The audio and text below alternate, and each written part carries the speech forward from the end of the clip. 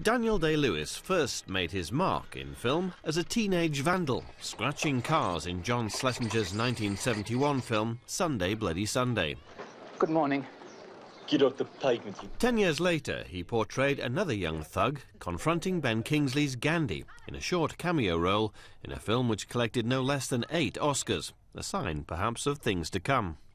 By the time he'd appeared in Stephen Frears' 1985 drama My Beautiful Laundrette, he was already beginning to influence a generation of young actors.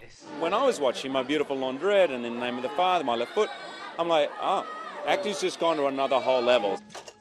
In My Left Foot, Day-Lewis was cast as the Irishman Christy Brown, who defied cerebral palsy to become an acclaimed artist and author.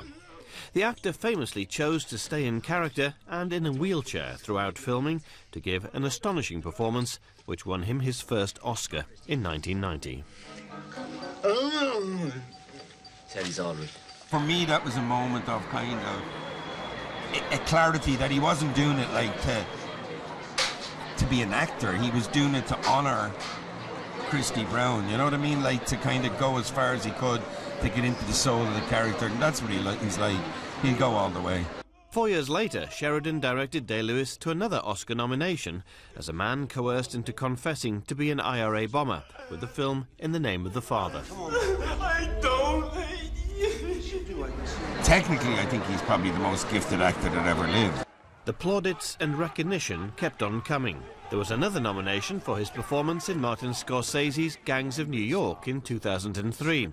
And in this scene, his character, Bill the Butcher, directs his fury at another character Day-Lewis would come to play to similar acclaim a decade later, Abraham Lincoln.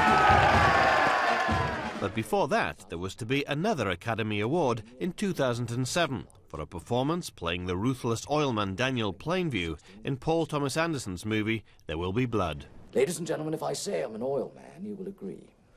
He's completely committed to the art form, and I think that's so apparent in his work. He's also just been touched. He's got a gift. And I fall in love with you every time. When there's a camera between us. Actress Nicole Kidman had the chance to observe the Day-Lewis technique during the making of the musical Nine.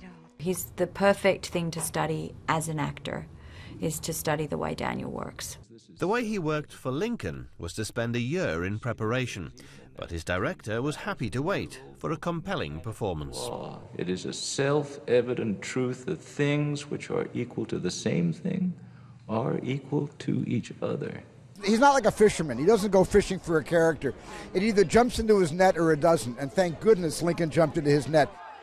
And from fellow nominee Hugh Jackman, there was almost a humble acceptance that Day-Lewis would rewrite history on Oscar night.